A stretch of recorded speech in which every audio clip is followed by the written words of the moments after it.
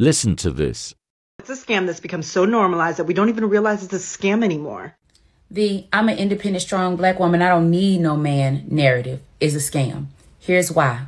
Society has conditioned us to believe that we don't need anybody, we don't need any support, and we can do it all on our own. What a lot of us has accepted as normal is really not normal. Households were created to be two adults and children. The price points that the world is set in now requires two incomes. That's why you're working two jobs. And if we are not working two jobs, we have told ourselves that we have to go back to school, get higher education so we can make more money, which is a necessity. But wouldn't it be better if you had a whole team member helping you along? Because what ends up happening is, yes, love, your career is great.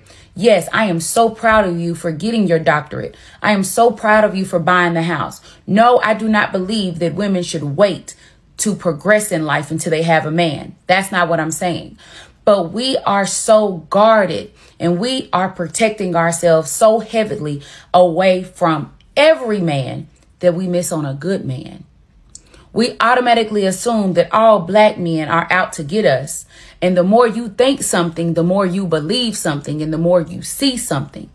So we cut off all men who are not making at least six figures. We tell our baby daddies we don't need them because you're not able to pay us substantial child support. So my kids don't need you. And we don't realize that our black men offer so much more than just their financial provision.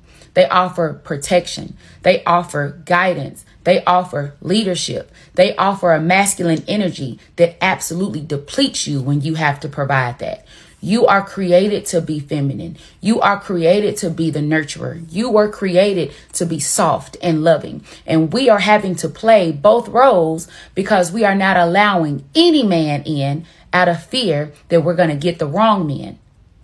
And I understand our concern, but the "I'm an independent, strong black woman, I don't need no man" narrative is keeping us working way later in life than what we're supposed to. It is keeping us away from the black men who want to protect us and keep us safe.